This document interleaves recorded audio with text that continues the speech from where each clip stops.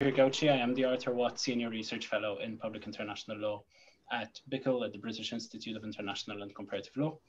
Let me just start by thanking you all for joining us this afternoon for the presentation of the results of this research project.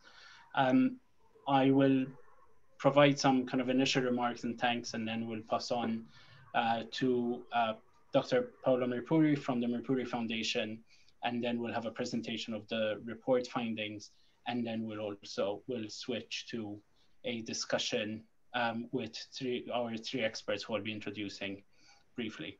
But before I do any of that, let me just start by thanking a number of people that need to be thanked, because without them, this research would not have been possible. So first of all, it's members of the expert group that were involved in the project. So Irene, Felicity, and Gabi were three of them, but we had other members of that panel, and I won't list all of them, but their names are listed on the report, which is now available on the BIICL website. I also wanted to thank a number of workshop participants. So as you will see from the report, the findings of the report as they developed were discussed in various workshops, and there were always very interesting questions and discussions that obviously fed into the research, and I would like to thank all those participants as well. A number of colleagues at BIICL also contributed by reading early drafts. That included people who work in law of the sea issues, so Konstantinos Yalorides, as well in business and human rights, so Lee Smith, as well as the people working on migration, so Iris Anastasiadou and Didal Henley, who provided quite extensive feedback on the report. Another word of thanks is to the Mirpuri Foundation. Without their financial support, it would not have been possible to do this project and to undertake this research. We're very happy to welcome Dr. Mirpuri on the panel today. But I just also wanted to thank Anna Agostino, who was our contact person at the foundation over the course of the project, for her patience and support throughout the duration of the project, as well as before that. And finally, there's one person who is not on the panel today, but without who we wouldn't have finished this project, which is Francesca Romana Partipilo, who was a research assistant working with me on this project in the early stages of the project over the course of 2019, but she's remained involved in the work of BIICL as she's moved on to do her PhD in Italy. I believe she's in the audience, so thank you very much, Francesca. Just one logistical question. So you have a Q&A function on your screens. If you have any questions, please do feel free to ask questions that way. We will pick up questions as we go, but we'll primarily pick up questions towards the end of the session. So the next thing I wanted to do is introduce very briefly the speakers. Many of them do not need any introduction. So first of all is Dr. Paulo Mirpuri, who is the president of the Mirpuri Foundation. Our second speaker is Professor Irene Papanicolapoulou, who is a professor of international law at the Università degli Studi di Milano Bicocca, and was previously Marie Curie Fellow at Oxford University. Our other speaker is Dr. Felicity Attard, who is a lecturer in international law at the University of Malta, as well as being a graduate of IMLI and of the University of Malta. And our final speaker is Gabrielle Holly, who is a senior advisor in human rights and business at the Danish Institute for Human Rights, and previously was an associate at Omnia Strategy, and previous to that also worked at BIICL, and we used to share an office where she worked on human rights. So with that, I will pass the word to Paulo. Thank you. First of all, I would like to welcome and thank the participation of all the guests that are listening to us today, and to the panel with who we will share the next hour or so. And I think will be a very interesting discussion about a very important matter. As we all know, the migration from the south of the Mediterranean Sea into Europe has been a major problem for Europe, but above all for the risk that the migrants put themselves while trying to cross the Mediterranean Sea, looking for a better place for themselves and their families. Different countries had different approaches. The situation was really confusing, And there were a number of questions that were not answered by anybody that we spoke with, mainly at the government level. How should a private vessel, for instance, react when they face a raft full of migrants trying to cross the sea? The first responsibility for sure is to help and save human lives, but it's important for the captains of these vessels to understand the legal implications and liabilities. When we spoke with a number of institutions about this issue, we found out that there was a lot of misinformation, about a lot of unknowns, and most of the questions actually remain without an answer. So it was with a great pleasure that when we start discussing with BIICL, I think almost 2 years ago, on this issue, and we were quickly convinced that this was a very important study, and we immediately accepted the offer to support this study that would clarify at the multinational level the right answers from a legal perspective for all these issues. And I think that what we hear along the next minutes and maybe hour or so will be around this matter, and I think will be very interesting. So thank you so much, Jean-Pierre, and the rest of the panel. And I pass back the word to you, Jean-Pierre. Thank you very much, Paulo. Let me just share my slides.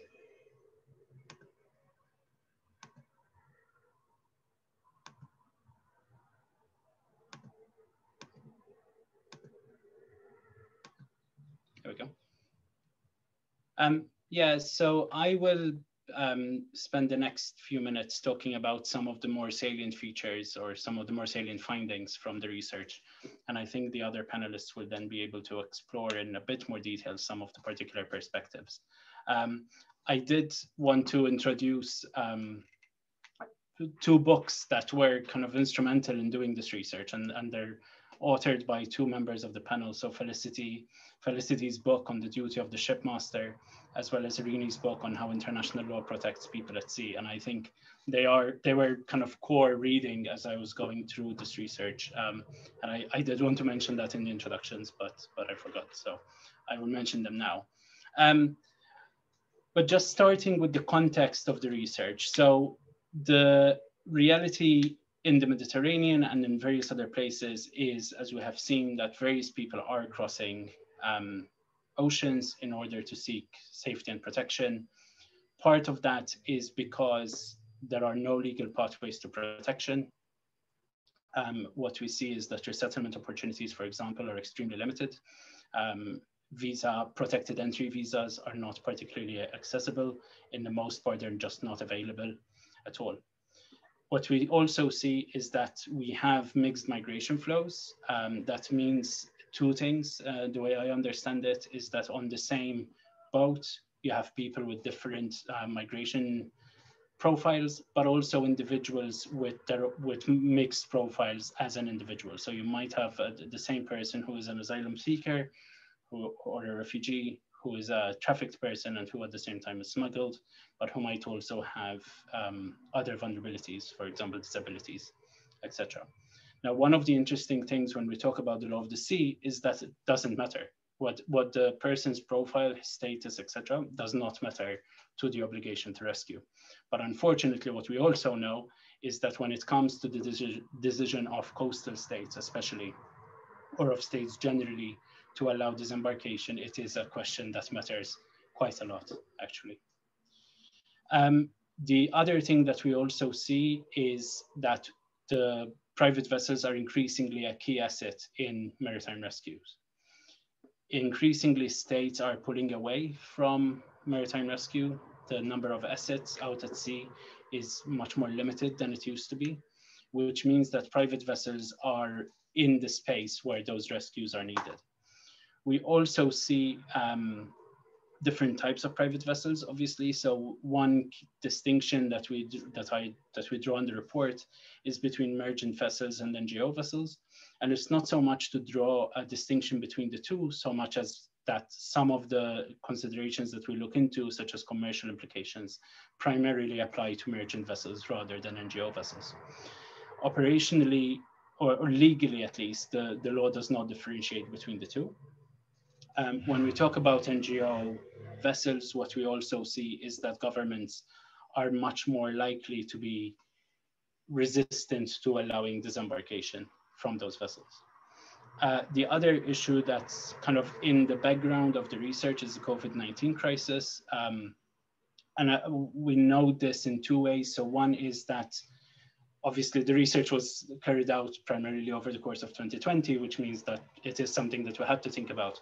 But we see it being relevant in this context in two ways. So one is that states are using the pretext of the COVID crisis to close ports, to declare ports unsafe, and to say that people cannot be disembarked. And the second is that that is an additional strain on private vessels because they are already dealing with, for example, difficulties in changing crew, etc., because of the COVID restrictions and travel restrictions associated with that. So that is very broadly the context. So we know that there are people at sea, we know that there are private vessels at sea, and that they're part of this rescue context, but where does the obligation to rescue come from? And I think this is possibly the only simple answer that comes out of this research, which is that international law very clearly establishes an obligation to rescue. We find provisions on this in the United Nations Convention on the Law of the Sea, in the Salvage Convention, in the Safety of Life at Sea Convention, in the Search and Rescue Convention, as well as in guidance by the IMO primarily, but also IMO in collaboration with others, as well as soft law instruments, but also industry practice. One of the things that we note is that the shipping industry has always held itself to the standard of rescuing people at sea. However, we also know that there are significant disincentives for that come from the commercial implications and delays linked to that rescue. Now, there's a few obviously question marks around the obligation to rescue, and I think Felicity will deal with some of this as well, but basically a few things that are clear. One is that the shipmaster has an obligation to rescue anyone at sea, irrespective of their status. The obligation to rescue does not care whether an individual is smuggled, does not care whether an individual is documented or undocumented. There is an obligation to rescue anyone who is in distress at sea. However, the obligation to rescue is not absolute. It's not an absolute obligation. So masters have to make a decision very quickly. Very often in the question of minutes, they need to decide, is this rescue something that my vessel, that I can actually do? Is it something that is going to put my ship and my crew in danger? And that is basically the limitation on the obligation to rescue, is if rescuing will put the vessel or its crew in danger. And we've seen that come up in different ways. Primarily, it comes up in the context of the number of people being rescued being more than the crew of a particular ship. So we also see guidance from the International Chamber of Shipping, for example, that talks about how do you assign people to different parts of the ship in order to maintain order on the ship. The other thing to mention is that the obligation to rescue is attributed directly to the shipmaster, and actually the shipmaster's discretion is protected under international law. So not even the ship owner should be interfering with the shipmaster's decision in the context of rescue. The other thing I wanted to mention on the obligation to rescue before I move on is that it's also established in national law, and we map out some of the provisions in domestic law across different countries for the obligation to rescue. And the thing to keep in mind is that in some contexts, the obligation to rescue actually comes with a criminal penalty in the case of failure to rescue under domestic law. However, the reality is that those provisions are rarely, if ever, implemented and enforced. The other thing to keep in mind is also that Criminal claims, as I said, are hard to come by. Civil claims are equally hard to come by because of the requirements that you need to establish in terms of standing in a court, etc., to bring a successful claim. And unfortunately, in the most part, if people are lost at sea, then it is very unlikely that they will be able to, that they will still be alive, but also even if they do survive, that they'll be able to bring a claim, or that a family member will be able to bring a claim against a shipmaster that failed to protect them. So the next thing that we do in the report is talk about, okay, so a shipmaster has an obligation to rescue, fine. What happens next? So one of the things that we see, and this is something that obviously comes up a lot in the context of the Mediterranean, but it's come up over decades in different contexts, is that basically the vessel rescues people, and then it is asked to hold on to those people until countries decide where they're going to be disembarked. And that is where some of the human rights implications come in, as well as the commercial implications come in. So what we do in this report, and as far as I know, it is largely the first time this has been done, with some exceptions. I believe the Danish Institute, which Gabby will be talking about, did some research on this as well. But basically what we try to do is to look at the second pillar of the UN Guiding Principles on Business and Human Rights and see how they apply in the context of search and rescue. And the obligation or the responsibility of business is to respect human rights, right? Not to violate human rights. And the guiding principles talk about a continuum of ways in which a business can be involved in human rights violations, whether they cause the violation themselves, whether they contribute to it, or are involved in it through their business relationships. In whichever one of these is the case, the obligation on business is to seize any human rights violations, prevent human rights violations, and then apply any leverage they can in the context where they are involved with those violations. So then the next step was, okay, so what are the human rights violations that can come into play? And there are, broadly speaking, there are different rights that are involved, but broadly speaking, the focus is on two. So the first is the right to life. And the right to life includes basically the obligation in the case of business, in the case of ships at sea, to rescue people in distress at sea. But obviously, it's not only the obligation to rescue as it comes from the law of the sea, it's also a human rights obligation or a human rights responsibility under the UN Guiding Principles. But it's also about being prepared to rescue. And we see from the SOLAS Convention, etc., that there should be measures put in place by businesses or by ships in order to make sure that they are equipped and that their staff is trained in order to rescue people in distress at sea. So that's the one part of the right to life. The next part is the prohibition of non-refoulement. And obviously here we have the discussion around what do we mean by non-refoulement? Do we only mean Article 33 of the Refugee Convention? Do we mean the prohibition of torture? Is refoulement limited to the prohibition of torture? So I use the definition used by UNHCR in their document about non-refoulement, which basically talks about return to serious human rights violations. And what we see is that we have a prohibition of return to those conditions, whether under the Refugee Convention, under human rights treaties, under the ICCPR, under the Convention Against Torture. We also see instructions by states to violate that principle of non-refoulement.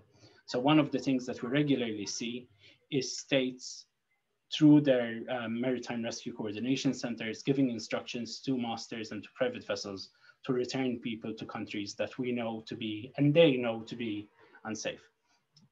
The key example is instructions given by MRCCs in Malta and Italy to private vessels to return people to Libya. And I will give this by way of context of the project. The initial idea for the project actually started back in 2013, when Malta was giving instructions to a private vessel, the MT Salamis, to return people to Libya. So that's where some of these questions started coming up. And it's something that I've been thinking about since then. And it's now that it's kind of come to fruition in this way. So the question then becomes, okay, under the UN guiding principles, the vessel has these obligations, the master has these obligations. Equally, the ship owners in this context would also be brought in. How do you balance those things out? And what role can the UN guiding principles, what role can human rights law, what role can the shipping industry, etc., play in advocating for a situation where those instructions are not given?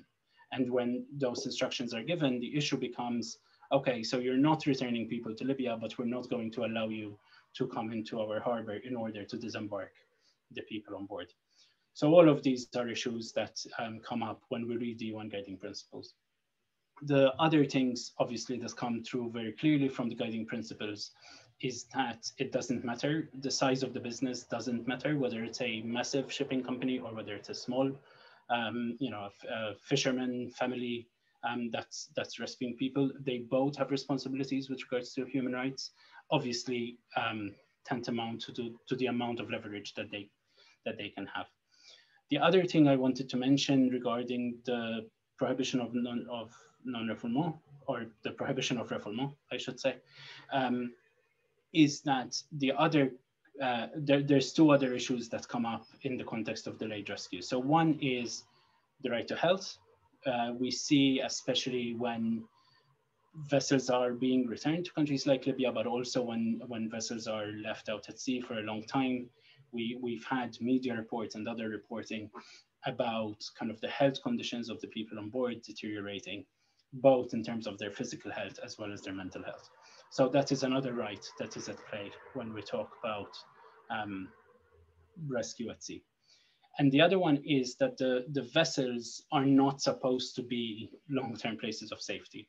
They are kind of an interim thing, and so that people can then be disembarked into a place of safety.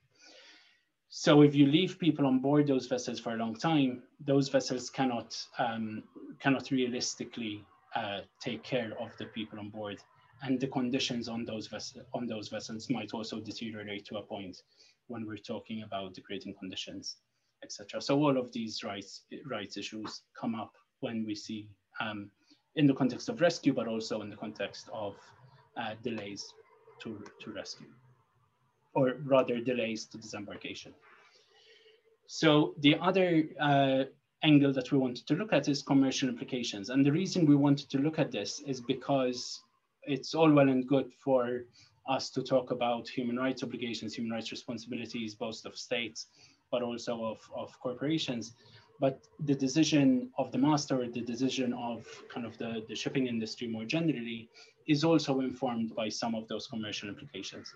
And we know that the shipping industry involves a lot of money. And one day of a ship being delayed is, costs X amount of dollars. And that is something that is quite important to consider in this sort of research. And it's something that's been done only to a very limited extent up to this point. So one of the things we kind of identify through the research is that the costs associated with the costs associated with rescue can be divided broadly into direct and indirect costs. Direct costs are things like, okay, what extra fuel do I need to go from where I am now to rescue people to then the point of disembarkation? And that's usually covered by P&I clubs, etc. The other side of it is indirect costs. What happens with what are the costs associated with the fact that the ship did not get to the port where it was supposed to get on the date and at the time that it was supposed to get there, for example. So those are some of the indirect costs. And in the report, we look at some of the rules on carriage of goods by sea, so the Hague and Hague-Visby rules, the Rotterdam rules, and the Hamburg rules. And we also look at charter parties, both time charter parties and voyage charter parties. And what we see is that there's kind of this distinction in these documents between the liberty to deviate to save life at sea. That's fine. There's no issue there. Most of these charter parties will allow it. But then the question becomes, okay, but how do we allocate the costs of that, of the time spent to rescue people at sea and all the additional costs that come with it? So one of the things that we looked at in particular is, for example, what happens in, or rather, is a vessel that is under a time charter party still on hire or off hire in the context of a rescue, and in the context of a delay linked to a rescue, or a delay linked to the fact that no coastal state has allowed disembarkation. And then we also looked at some of the insurance coverage and the P&I clubs in particular, which is the most relevant in this context. And what we see there is as well this recognition that there is this responsibility to rescue people at sea, but at the same time that you know, certain costs like the direct costs are directly covered, but you should also be thinking about some of the indirect costs that come with it. And then in the last stage, we look at the role of the state. Now, obviously, if you look at literature around maritime migration, there's quite a lot of focus on the responsibility of the state. And anytime private vessels come in, they come in because they are an extension of the decision of the state, or the argument of the state. So what we did was we looked specifically at the role of the state with regards to the private vessel. So we looked at the flag state, and there we see that the flag state has a due diligence obligation. It has a due diligence obligation to make sure that the vessel is actually obliged to rescue, to make sure that it has legislation that requires rescue of people at sea, that it monitors that obligation, for example, but also that ships are adequately equipped. So when you're doing licensing, etc., vessels, making sure that they are duly equipped in order to deal with rescue operations. The other way that flag states have come up in discussions recently, and you know, we'll discuss this in a bit more detail in our discussion, is whether there's any role for flag states in terms of disembarkation. So usually the assumption is coastal states will cooperate in order to allow disembarkation. But there has been an argument being made, especially by coastal states, unsurprisingly, that flag states should also take their own responsibility. And I think one of the arguments that's usually made is that, oh, you know, flag states are usually so far away that it's not feasible for them to be involved in disembarkation. But I think we can also think about ways in which people can be disembarked in one country under the responsibility of another, and then can be moved to a different country. In this case, it would be the flag state. So that's the flag state. We then also look at the coastal state. And with the coastal state, there's two sides of it. So the first one is this issue of delay of disembarkation, right? So the coastal state has an obligation, coastal state and the search and rescue state have an obligation of cooperation and coordination to allow the prompt disembarkation of people. The general idea is that states should cooperate between themselves in order to make sure that the master of a vessel or the vessel is not delayed in disembarking the people that it has rescued.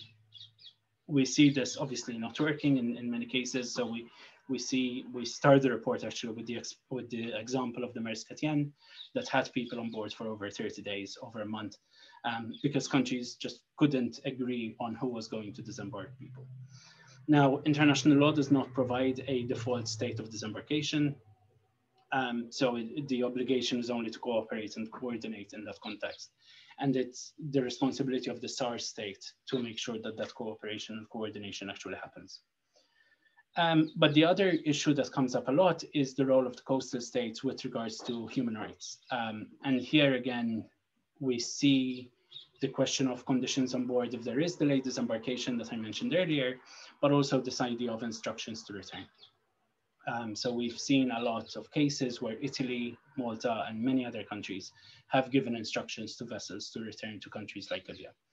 And there, we look at the articles of the ILC articles on state responsibility, and it's clear from those articles, to our mind at least, that there is responsibility first directly for the instruction, because the instruction itself is a wrongful act given knowledge of or what the state ought to have known about the countries to which these persons are being returned, and through the instruction to the private vessels then there is also state responsibility that comes up in that context. And I've already discussed the question of disembarkation. And then eventually, towards the end of the report, we come up with a number of recommendations, including the need for an integrated approach, which is based on the good faith efforts of all involved. The need to clarify and formalize rules for disembarkation, avoid using disembarkation as a lobbying tactic. And again, thinking about the example of the Mediterranean, one of the things we've seen is that people being left on vessels has been used by countries to push the European Union, to push other member states to take responsibility for the people on board that vessel and to share solidarity more broadly. Obviously, states need to abide by their obligation to assist masters in reducing delays to journeys as much as possible. But again, the counter side to that is this question of solidarity between member states or between states in terms of responsibility for the people who have been rescued. We also look at the industry bodies, but also kind of the industry, the shipping industry more broadly, to use its bargaining power with states, both flag states as well as coastal states. And the industry bodies to also think of model clauses that clarify the sharing of risk. One of the things that we identify is that when you know who is going to be responsible, then there are ways of ensuring against that risk, etc. So clarification of the responsibility, and we've seen some attempts at this in some places, clarifying who is going to be responsible, when a ship is going to be on hire, off hire, etc., and therefore who is paying, is the charterer paying the hire fee, etc. All of that, clarifying all of that and clarifying who is going to be responsible is critically important.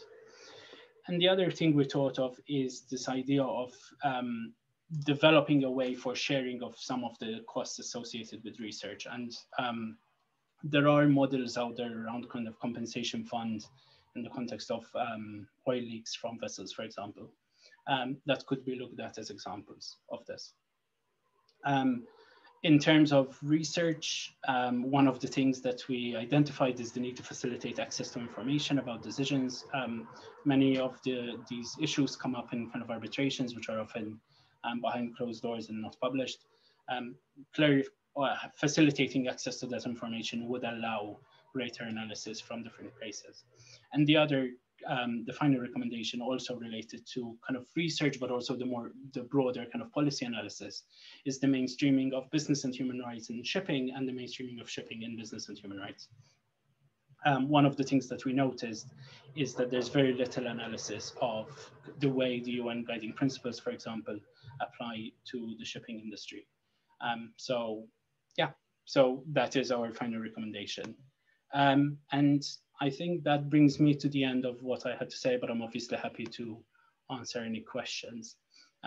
But before we do that, I would like to give the word to Felicity, who will be talking about the perspective of the shipmaster.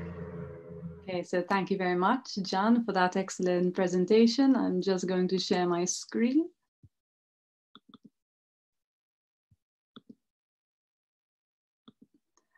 Okay, so first of all, good afternoon, good evening, good morning, depending on where you are tuning in from. Let me start by saying how honored I am to be addressing you today, along with my very esteemed colleagues on this panel. I would like to thank BIICL and Jean for organizing this event and for kindly asking me to talk to you today. And I'd also like to express my gratitude to the Mirpuri Foundation for funding research on a topic of great importance and one which has remained very close to my heart over the last few years.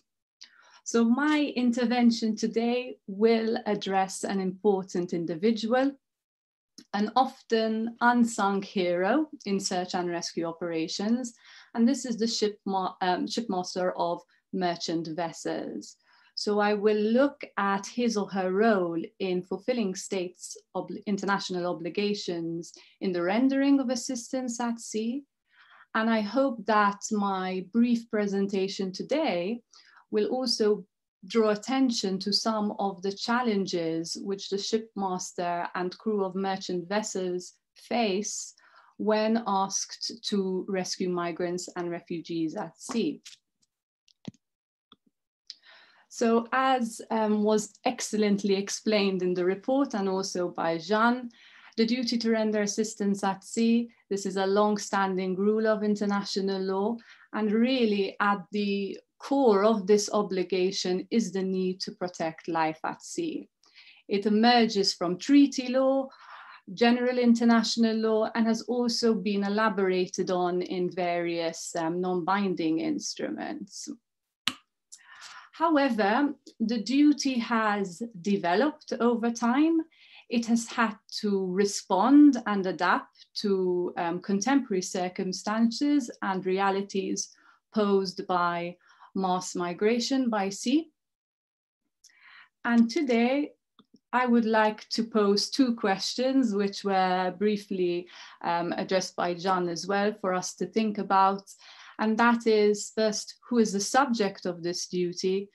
And secondly, is this duty absolute?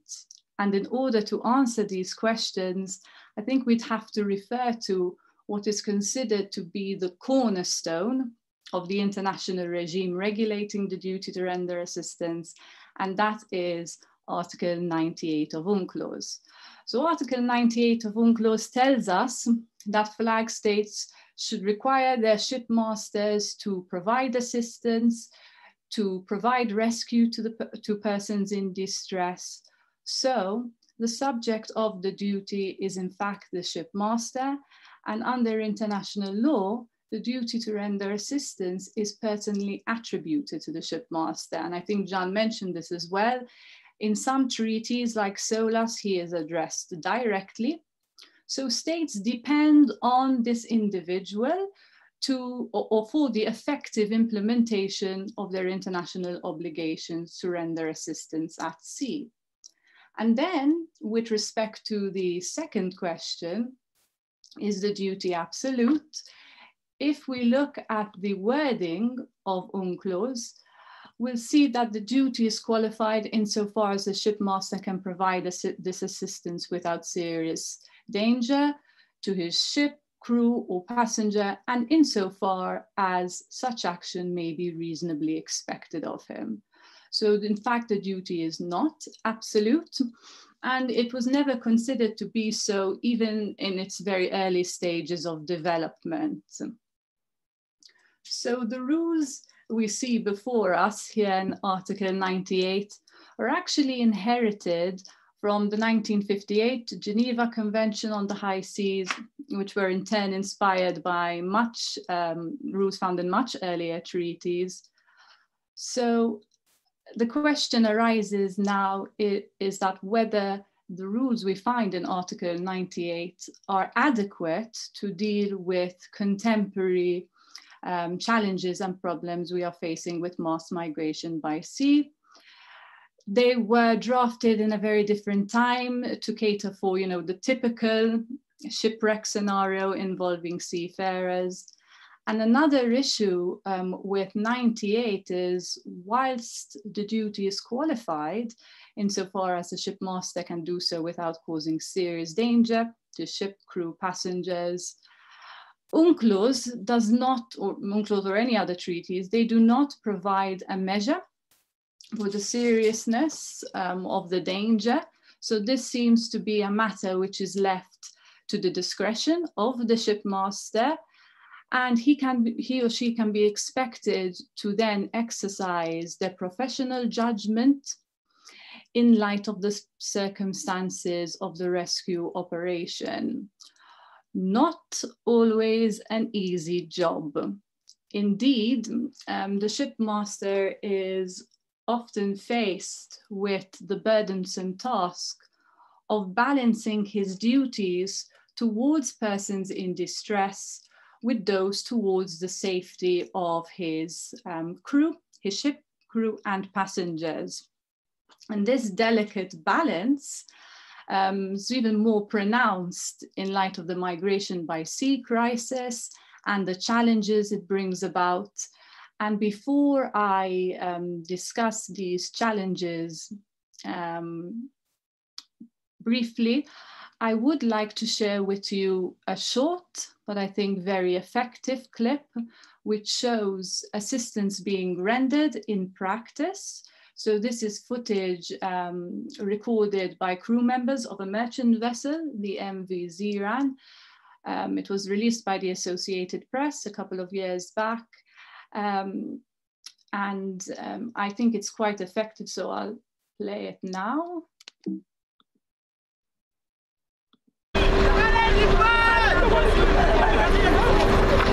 Okay. Only one.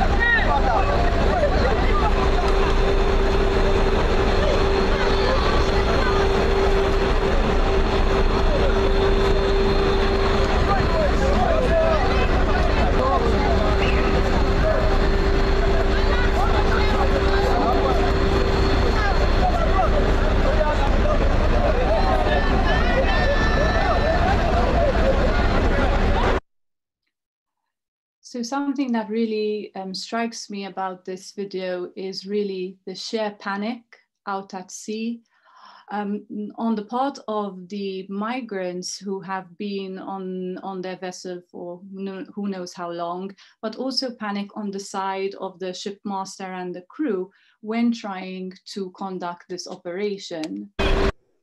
So yes, there are a number of different challenges posed by these types of operations. So we have safety and security challenges, we have commercial challenges, we also have human rights and refugee rights considerations. And if we look at some of these challenges in a little more detail, some of the safety and security challenges which the shipmaster and his or her crew face. As Jean explained earlier, these types of vessels, merchant vessels, are typically manned by a very small crew of around 20 to 30 persons. So it is often the case that the number of persons in distress outnumbers the crew. And this can create great challenges, when trying to ensure safe and swift rescues. Commercial vessels not designed to carry out rescue operations. So it can prove very challenging to bring on board a large group of persons from a very small vessel onto a ship the size of a large building in very perilous weather conditions. And it's often the case that the shipmaster and crew, they risk their own lives in these type of operations.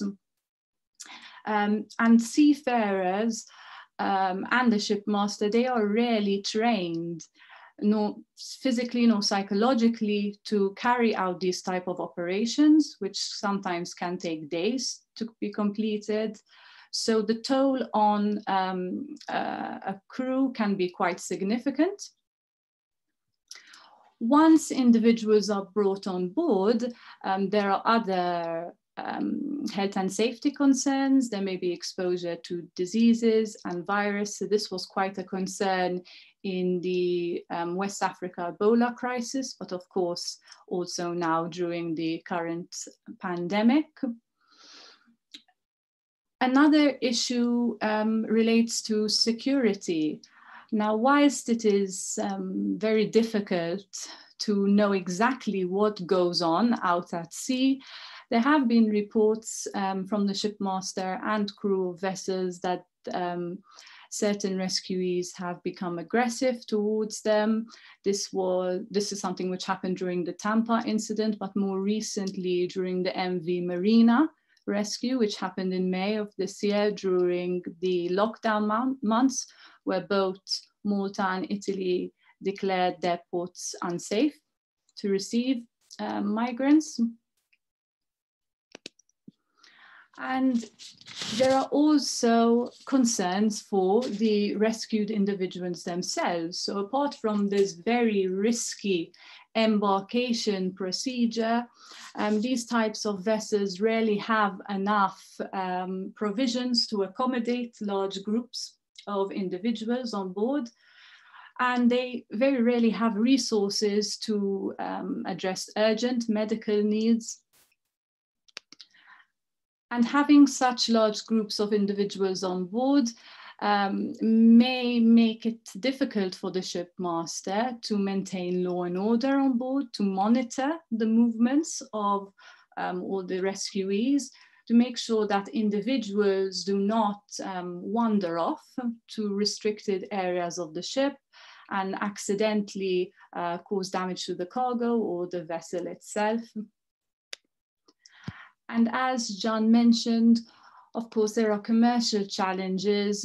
The shipmaster will be aware of the commercial challenges underlying a rescue at sea operation of this nature, including the costs and risks involved. The problem here is that these rescues are of such an urgent nature that they often leave very little time for the shipmaster to consider these issues. And indeed, it may be argued that in the face of the overwhelming need to protect life at sea, these commercial considerations should play a subsidiary role and will often be dealt with post-rescue. But of course, they remain a very important problem for the shipping industry. As Jean said, insurance, so vessels insurance policies cover some limited expenses, which he mentioned, so extra fuel, wages, but they do not cover the loss of profit as a result of the delay, which is generally due to the reluctance or the inability of states to agree on a place for disembarkation. And the cost of this delay can run into thousands of dollars. There is also uncertainty as to who should bear the cost, whether it be the ship owner or the charterer. And many a time this will depend on underlying shipping contracts, which many of which do not have specific clauses addressing who should bear the costs in these type of rescue operations. And the challenges I mentioned earlier are really also further complicated by the shipmaster's responsibilities to protect and to respect the fundamental human rights of both his rescuees and his crew. So the shipmaster should really act as the guardian of human rights throughout the rescue operation. He should treat his rescuees with humanity, again, within the capabilities of his ship. Not an easy task, especially if the shipmaster has to accommodate hundreds of rescuees and provide them with food, water, and medical supplies. And there may also be individuals brought on board who are entitled to additional protections under refugee law. So whilst it's generally accepted that the shipmaster has no responsibility in determining the status of his rescuees, if there is an individual who expresses a fear to his or her life as a result of being disembarked in a particular place, and even if they do not, but the shipmaster is aware that the place instructed for disembarkation is not a place of safety, then he or she should uphold fundamental principles of refugee law, like non-refoulement, which was mentioned earlier. There have been some positive developments over the years, in particular the 2004 amendments to the SOLAS and SAR Convention, which were aimed at strengthening cooperation between states in assisting the shipmaster in these types of operations. So all states have a responsibility under the amendments to ensure that the shipmaster is not burdened with unnecessary deviation or delay. And then the stricter obligation falls on the state responsible for the search and rescue region where assistance is rendered. So these states have a primary responsibility for ensuring that persons embarked are then disembarked to a place of safety as soon as reasonably practicable. However, whilst the amendments were a positive development, their approach to disembarkation remains somewhat controversial. Some states interpret this provision or the primary responsibility to imply or to impose a residual obligation on the SAR state to allow rescuees into their own territory if all other efforts to find a place of safety elsewhere have been exhausted. Not all states have accepted the amendments. Malta has persistently objected to them. So to conclude, in the face of frequent distress at sea situations, in the face of mass migration by sea, I think that the legal rules that we see provide, I think, a certain amount of stability, but it's difficult, or at least for me, to argue that they provide comprehensive solutions to the problems that we are facing. And this does not really augur well for the implementation of the duty to render assistance if we have to juxtapose two incidents almost 2 decades apart. So the MV Tampa, which took 8 days to be resolved, and the more recent Maersk Etienne incident, which took a historic 38 days to be resolved. So ironically, despite the 2004 amendments, the latter case took longer to be resolved. And when you consider the length of time that it took for the Maersk case to be resolved, one wonders whether the legal remedies provided, the protection to the shipmaster is adequate. Despite the amendments, the shipmaster still faces various problems. And therefore the question arises, is it time for the international community to reconsider rules which grant more protection to the shipmaster and rescuees in these types of situations? And I think that my time is up, but I definitely look forward to discussing these questions later on with our participants. So thank you very much. Thank you very much, Felicity. I think a number of things that you highlighted are critically important, and one of those is the question of training for crew members and masters and crew members, and the support that they ought to be given both for the rescue, but also after the rescue, and the potential trauma associated with being involved in those sorts of situations. This is something that the Chamber of Shipping guidance does mention, but unfortunately we don't see as much of that coming through the legal framework. The other thing that I wanted to kind of come back to is this idea of the master's responsibility in terms of determining status, and that he's not responsible for determining status. And I think that is critically important to underline. And one of the things that we've seen is that when people have been charged with crimes committed on board vessels and we've seen a number of cases come through in Italy, for example, they've invariably been found to be cases done in self-defense. And that is kind of partly those courts recognizing also that returns to countries like Libya, etc., are particularly unsafe. So with having said that, I'll turn to Gabby, who will be talking about the business and human rights angle. Gabby, I think you will also be sharing some slides. Yes, I'll do so right now.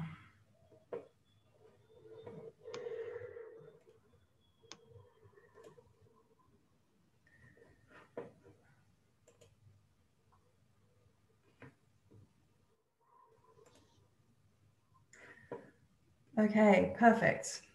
So I think I wanted to start by saying a huge congratulations to you, Jean-Pierre, and to the team at BIICL who've worked on this report. I think that it's really pleasing to me to see this report finally come to fruition after a number of years. It had its inception in the time that I was at BIICL, and so on a personal note, it's really lovely to see it come out into the world now. And I echo Felicity's thanks to the Mirpuri Foundation for funding, what I think is very timely and very on point research. So I think it's not just on a personal level that I think it's wonderful this report has come into the world, but also I think it fills a real gap in the literature.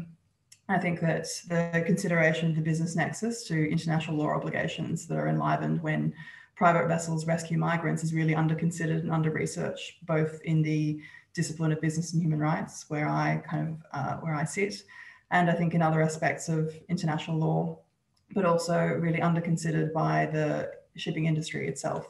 So I think this is a very timely intervention. So thank you for the report.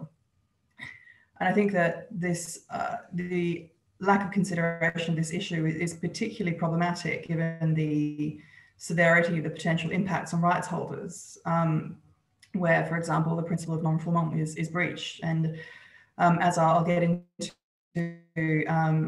in the course of this presentation, the UN Guiding Principles on Business and Human Rights, which are the kind of touchstone for understanding business obligations with respect to human rights, really do require businesses to prioritize the action they take on human rights using the principle of severity and considering the extraordinary severity of potential risks to rights holders that can arise when particularly the principle of non-refoulement is breached. I think it's extraordinary that this issue hasn't been given more consideration.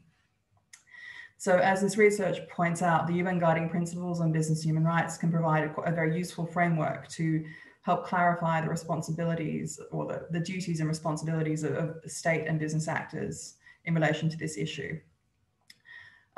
So my expertise is in business and human rights. So as Jean-Pierre mentioned, I'll be speaking to the business and human rights aspects in the course of this discussion, and the value of the UN Guiding Principles, both as an analytical framework to understand these issues, and also as a guidance document for businesses as they navigate these issues. So I wanted to begin just by highlighting a report that was released this year by the Danish Institute with Danish shipping. At the outset, I didn't work on this report. It was research was all done and completed before I joined the Institute, but I've spoken with colleagues who were working on it, and as they were undertaking the research, they found it really difficult to find material which considered human rights issues in the context of the shipping industry. That was a real kind of under-considered issue. And they also found there was a low penetration of the UN Guiding Principles on Business and Human Rights in the shipping industry as well. And this is a very challenging and fragmented industry, and one that I think is at the very beginning of its human rights journey. But having said that, there are some human rights issues that are often considered in the business and human rights context by the shipping industry. And where they are considered in shipping, I think that they're often, the considerations often confined to consideration of labor conditions for seafarers and workers on ships and in ports, the conditions of workers in the shipbuilding industry and at end of life and decommissioning, and some consideration of human rights issues in the supply chain for the shipping industry as well, but very, very little consideration given to obligations in the context of search and rescue concerning right to life and non-refoulement, despite the severity of these potential human rights impacts. and fair enough to be considering the labour conditions on boats. There are some horrific stories about forced and bonded labour, about working hours, about occupational health and safety for workers on board ships and in other contexts associated with the shipping industry. But I think that the issue that we're considering today and is considered in depth in this report is one that has sort of potentially very severe human rights impacts and is equally worthy of consideration by the shipping industry itself. So this is just pulled very quickly from the Danish shipping report that I mentioned earlier. So that report considers a broad range of different human rights impacts, but it does very briefly consider search and rescue, but again, very briefly. And I think that my colleagues who were working on this section in particular found virtually no literature, I think, on this particular issue. So again, a very timely intervention. So I might turn in a moment to speak to, I think, the UN Guiding Principles, their structure, and why I think that they are a very useful analytical framework to be considering these issues, and which is, I think, elaborated very well in the report. So the UN Guiding Principles on Business and Human Rights, again, they are kind of the authoritative standard for those working in the business and human rights space. They were unanimously adopted by the Human Rights Council 10 years ago, so they're having their anniversary next year. They are a soft law instrument, which does not create new international law obligations, but rather they restate the existing international law obligations of states and set out a number of what are termed responsibilities of business actors, and then also considers the shared role that both of those actors have in relation to the provision of access to effective remedy. So it's structured in a sort of tripartite format. So there are three what are termed pillars in the UN Guiding Principles. The first considers the state duty to protect. I think, as with all things in international law, the primary duties in relation to these issues are borne by the state. The UN Guiding Principles don't purport to create any direct obligations on business actors through the instrument. It very much restates what are existing international law obligations on states to protect human rights. And this is essentially discharged under the UN Guiding Principles by the enactment and enforcement of effective policies, legislation, regulation, and adjudication of business impacts on human rights. The second pillar, which I think is the one that has the greatest focus in the report, and rightly so, is Pillar 2, which considers the corporate responsibility to respect. Here, the word responsibility is quite deliberately used by John Ruggie, who is the architect of the UN Guiding Principles, to distinguish the role of business and the existing international law duties of states. So the corporate responsibility is something that falls short of a legal obligation, but arguably, is more than a mere moral obligation. Like it has a sort of a slightly ambiguous status, I think, and there's been some literature about just like slightly decrying the kind of ambiguity in the use of the term responsibility. But in essence, it's a responsibility of business not to cause or contribute what are termed human rights impacts. And for better or worse, in an effort to kind of reach across the aisle, as it were, the UN Guiding Principles has sort of translated human rights concepts and terminology into the language of business. So where we might expect to read about human rights violations or human rights abuses, we instead find language of adverse human rights impact. So the responsibility is to not to cause or contribute to adverse human rights impacts. And in cases where a business is linked to an adverse human rights impact, they are required to use their leverage to mitigate that impact. Now, the UN Guiding Principles provides a bit of clarity to business on how they might go about this. So it contains a process that's termed human rights due diligence. And I'll get into that in a moment in a subsequent slide, but it's essentially a process for businesses to identify, address, and kind of act on the human rights risks that they find. It applies, as Jean-Pierre kind of noted earlier, it applies to all companies regardless of size. So in this case, it applies to vessels large and small, but the framework is a very pragmatic document. So it accepts that businesses can't act on all of their human rights impacts all at once. And indeed, businesses like small and medium enterprises can't be expected to act in the same way as a multinational corporation. So it accepts that the businesses can prioritize the action they take on certain human rights risks that they encounter. And that's, again, as I mentioned earlier, based on the principle of severity. So not based on a likelihood of a risk arising, but rather based on the severity of the potential human rights impact. So in this case, although a migrant rescue may not be routine or something that happens as a matter of course or be particularly likely, although as we've seen with the kind of escalating number of attempts to cross the Mediterranean, maybe that is becoming more likely over time. It's not the likelihood of the risk that requires an actor to act, but rather the severity.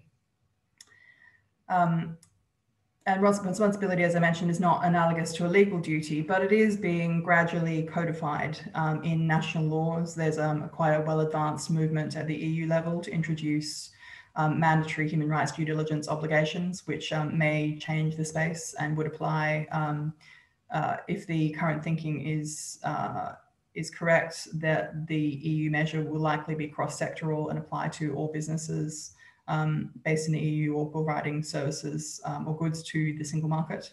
So it may be that any future EU level mandatory human rights due diligence obligation can become quite relevant in this space. The UN Guiding Principles are also the basis of the current negotiations around a treaty on business and human rights. So that's, I think, is still quite a long way off, but we may well see a new international instrument in this space, which does itself impose kind of new or clarified international law obligations.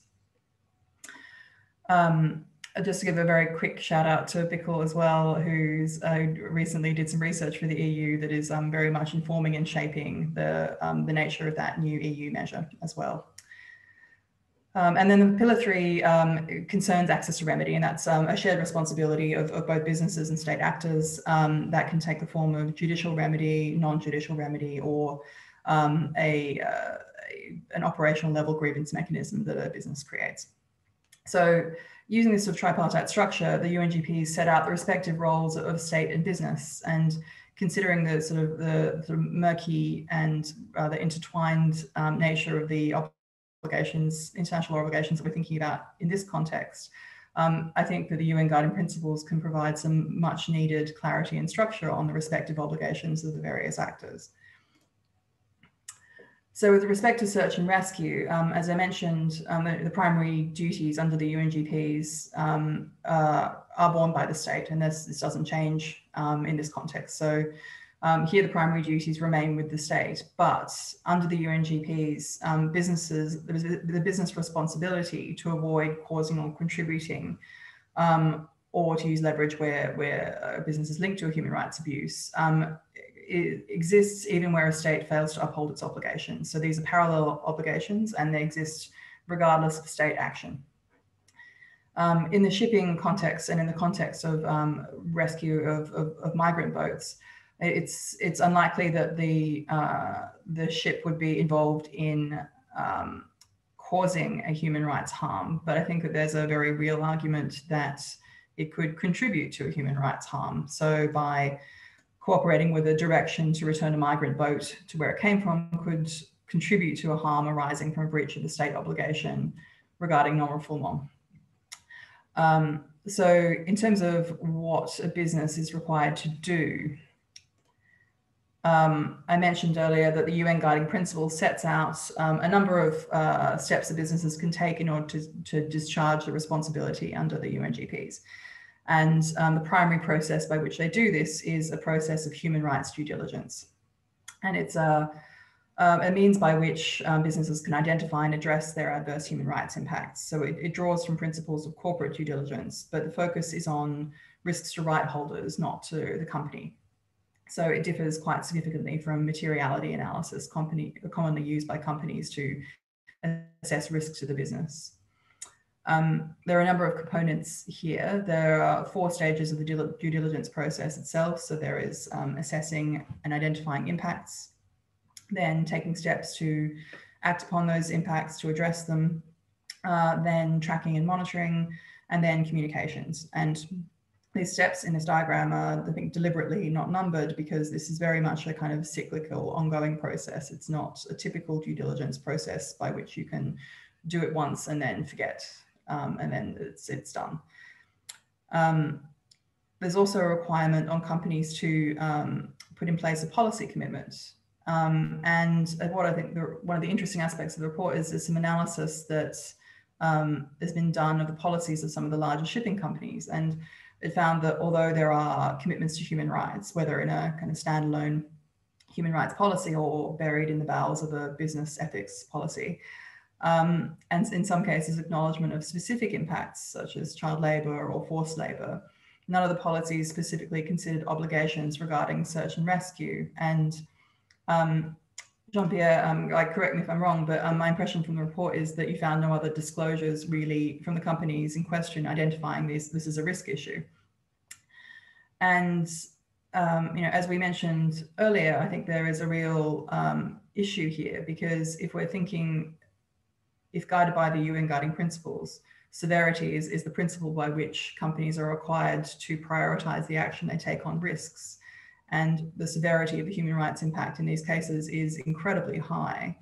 The fact that no companies are disclosing the action they're taking on this issue, or the flagging it as a particularly salient risk issue, really raises questions on whether these companies are undertaking appropriate due diligence, are effectively mapping out all their human rights concerns, and specifically whether they are prepared for risks arising from potential infringements on the rights of refugees and migrants, as the report correctly points out.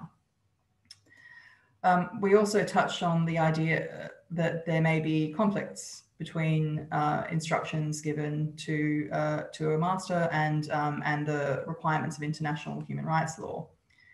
And again, here, the UN Guiding Principles are a useful framework and provide some guidance. So here, Guiding Principle 23 considers potential conflicts between international human rights standards and national laws or others. And again, here, BIICL has produced some quite useful guidance materials for businesses, which creates a kind of taxonomy of the kind of conflicts that can arise, and provides some guidance to business in navigating these conflicts. And these conflicts can be complex, as the report highlights.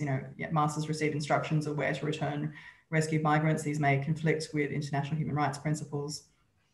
And vessels which are likely to find themselves in these situations need to be prepared and be for that eventuality and have appropriate guidance. And I think that Guiding Principle 23 is a good starting point here, but businesses themselves really do need to prepare guidance for, I think, their masters of what to do in the case of a conflict.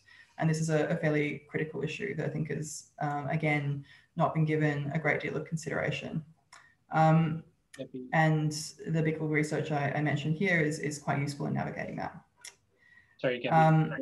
Yes. I'm just conscious of time is the only. Oh, right. Sorry, I'm just about to finish. Apologies. So I just wanted to flag a couple of the recommendations in the report. I think that with which I'm completely agreed. I think there is a need for an integrated approach that recognizes the role of state actors and the commercial players involved. And I think that the structure of the UNGPs and the guidance it gives to kind of state and business actors can be a useful framework to do this. So again, I completely endorse the recommendation that business and human rights should be mainstreamed in the shipping industry, because I think, as we've discussed during the course of the presentation, it's a useful framework through which to analyze these issues. Thank you very much, Gabby. Thank you very much. I'm aware that we're running a little bit out of time, so I might just ask participants to hang on with us for a few extra minutes, but I want to just go directly to Irene's contribution before we take some of the questions. And we will also have the opportunity to answer some of the questions in writing after if we don't have time to address them all. But Irene, over to you. You're still muted. Thank you. Thank you very much, Jean-Pierre, for the invitation. I have to start by brief but heartfelt thanks to BIICL for organizing this event and to the Mirpuri Foundation for funding such an interesting project. I think I will be very brief. I don't have slides, so I will just provide a few comments that are linked to the report, so as to maybe start a contribution towards discussion. Now, I think that this is a very timely report, and it is actually one of the elements that show how attention for the protection of human rights at sea is increasing in the international community. This is something that was essentially entirely unknown 10 years ago. It is a field of study that started slowly first with piracy off the coast of Somalia and efforts to identify the rights of pirates, but also of their victims. And then it has received a boost from irregular migration in the Mediterranean Sea and all the human rights issues that are linked with this.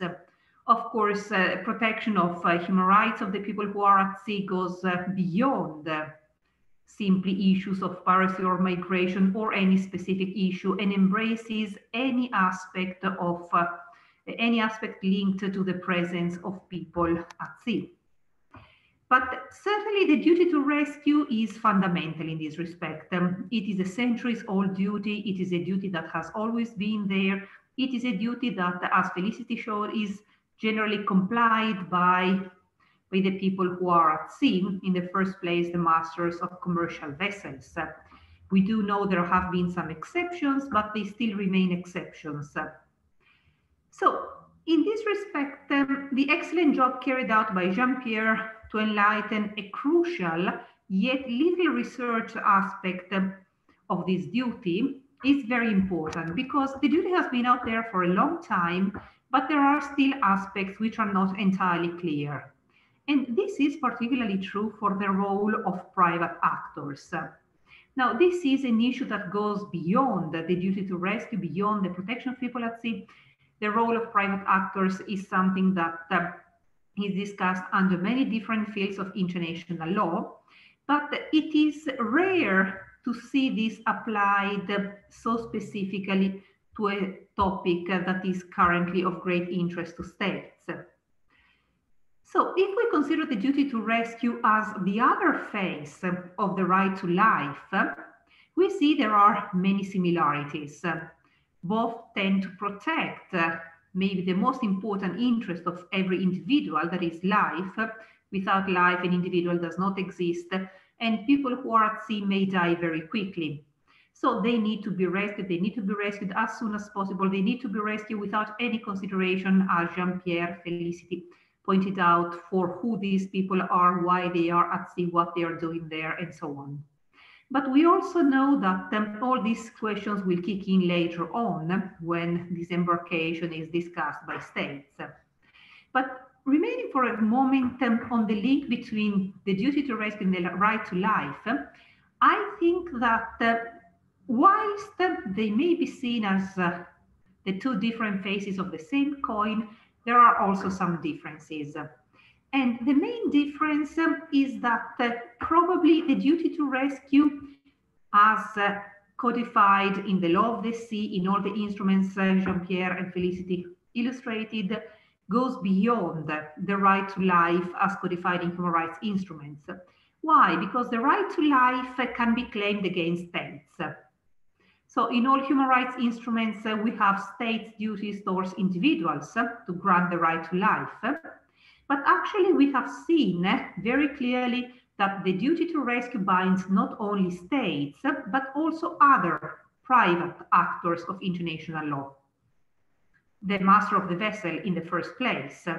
But one could also argue, as Gabriel illustrated, that there may be other actors bound by this duty to rescue. Companies, shipping companies might be considered as bound because this is part of the rights that they need to comply with. So in this case, of course, the link between the state and the private actor is a link evidenced by the obligation of due diligence, which is very clearly illustrated by Jean-Pierre in his report.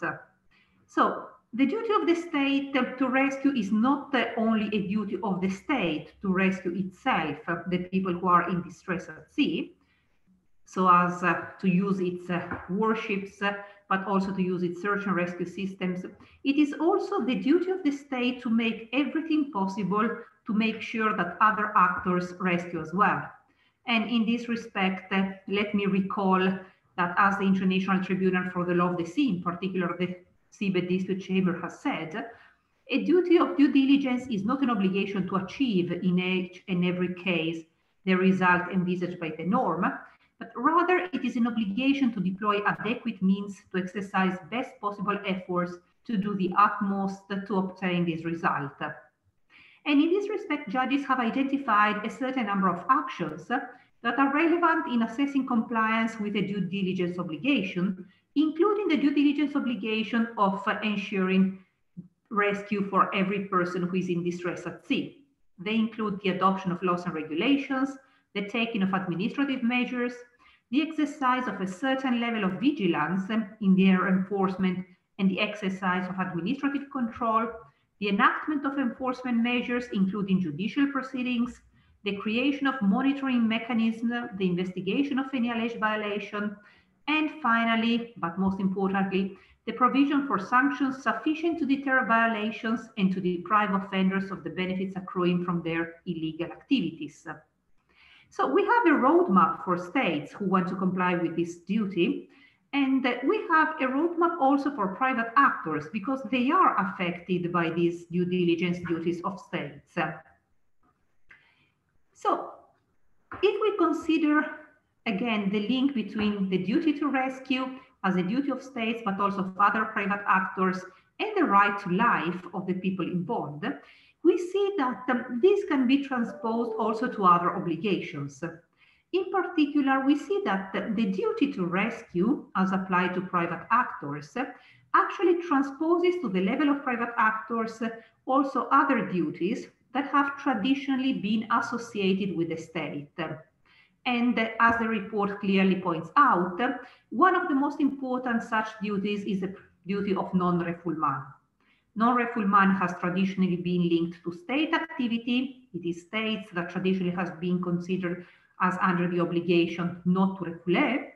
But actually we see that thanks to the intercession of the duty to rescue, non-refoulement now applies also to private actors. And I think this is a very welcome development. So I will now conclude these very brief remarks by two general conclusions. In the first place, I think that the contribution of international law to the protection of people at sea, including those in the most desperate conditions, such as people who are in distress and risk dying, drowning anytime, goes beyond providing for duties of states. And it also includes some duties that are directly applicable to private actors. And this is a contribution both to the protection of people at sea and to the development of general international law, if we want. And as a second conclusion, I would like to say that it is the role of research to clarify the link between states' duties, the duties of private individuals, and the role that, on one hand, states may exercise in making private actors comply with their duties, but also the role of private actors in making states comply with their own duties, as we have seen in the case of NGO vessels. The report brings clarity to some of these aspects, and in this respect, I think we should welcome it very much and be happy that it is now released. Thank you very much. Thank you very much, Irini, and thank you also for the comment about the report. I think this idea of linking rescue as an element of the right to life is critically important and cuts across the reports, both in terms of what the law of the sea obligations are, but also what the human rights obligations are. And this link of the state duty as exercised through private vessels, I think, is critically important. And the other issue that I think cuts across as well is this idea of due diligence and what do we mean by that due diligence. And obviously, what ITLOS mentioned in terms of due diligence in the IUU fishing decision, which Felicity referred me to, is one element of due diligence, whilst the due diligence obligations under the UN Guiding Principles, for example, is a little bit different. But at the same time, we are kind of moving towards the same destination or in the same direction. So let me just take the last few minutes to take some of the questions that we've received through the Q&A function. And I'll summarize some of them, and then I'll open up the conversation for answers. So the first one is, what are some of the legal ways that have been used to challenge illegal instructions by states to vessels in terms of rescue? And the other question is the question of port state control and the idea of states penalizing private vessels, criminalizing masters, including in some cases on grounds of classification of a vessel, when the classification that's being sought doesn't actually exist in the most part. And this is primarily related to the NGO rescue context. Another question that's come up is it reasonable to apply the UN Guiding Principles in this context, given that we're talking about a context where we're not talking about commercial context, but rather a context where ships are involved in a way that is ancillary to their main work, just because they happen to be at sea. And then another question that came in, and I'll kind of go back to the question to be precise, is this idea of, is it generally understood that a place of safety cannot be on board a vessel, basically, that you do need to allow disembarkation in country? And I'm very tempted to start answering those myself. So I'm gonna shut up for a little bit and start maybe with Felicity, if you want to take some of those questions. There are a couple of questions. The one posed by Mr. Rossi about, well, he asked, is it generally understood that a place of safety under the SAR Convention excludes an arrangement where migrants are placed on board a vessel as opposed to being brought on shore? And in fact, there is guidance.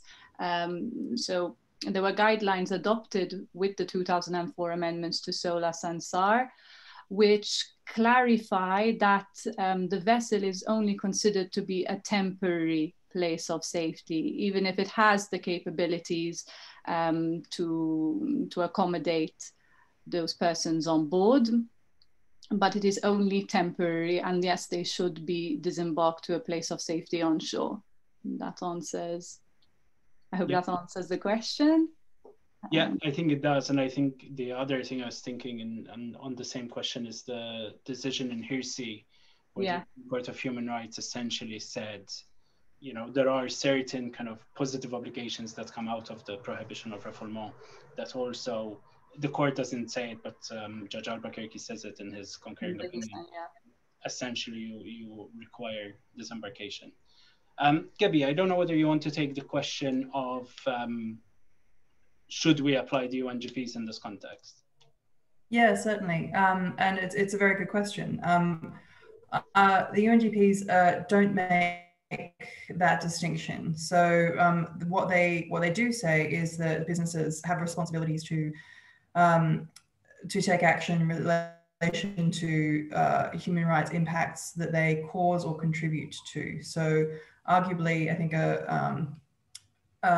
a ship involved in a kind of search and rescue, even if it is, as the intervener has said, an incidental obligation arising from operating at sea, I think that they can still nonetheless contribute to a human rights impact or be linked to it. So I think that the UNGPs don't really make a distinction between an impact that is carried out during the course of core business activities or not in the course of core business activities, but rather it's any impact that the business may be involved in, and that the categories involvement are kind of set out there. So I would say, yes, it is reasonable to apply the UNGPs. It's a useful framework to enable businesses to understand the ways in which they may be involved in human rights impact. And that requires, I think, thinking a little more laterally than just thinking about what impacts your core business activities may have. Okay. Irene, I wonder whether you want to take the question of what legal ways have been used to challenge illegal instructions or instructions to return people to Libya. Well, actually, the route of domestic course has been used, and this has been very much the case in Italy. Domestic proceedings usually are the first stage going towards an international process, and actually we do have at least one case pending in front of the European Court of Human Rights. Some action has also been taken with quasi-judicial bodies, including human rights bodies. We don't have many outcomes yet. It takes time to consider these cases. And certainly the jurisprudence or quasi-jurisprudence of these bodies is something we look forward to in the hope that it will clarify the duties of the different actors and the rights of those involved. Okay, thank you very much. Yeah, and I think the human rights bodies you're talking about is the Nevin case, which was brought before the Human Rights Committee.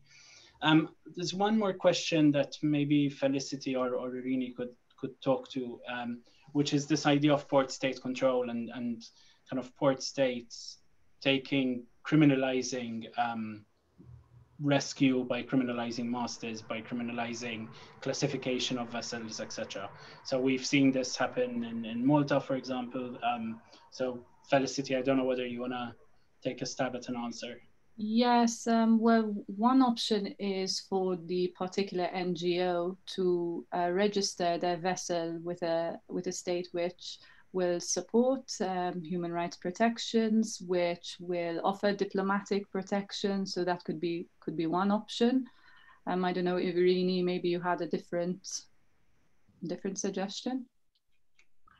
No, I think that choosing the right flag is certainly crucial. But I think it is also a matter of taking the right decisions even when times are difficult. So, for example, the decision of Sea-Watch 2 to enter into the Italian ports, which at the time seemed a hard decision to take, was the right step because eventually it did allow Italian courts to confirm that there was a right in situations of distress to do this. So sometimes NGOs have to take on the responsibility to take action even at their own risk so that the law can be clarified and this is to the benefit of all those involved. Yeah, thank you very much. I think those are the main questions. So there were a few other kind of comments that came in, but I think we've largely covered most of those in our discussion.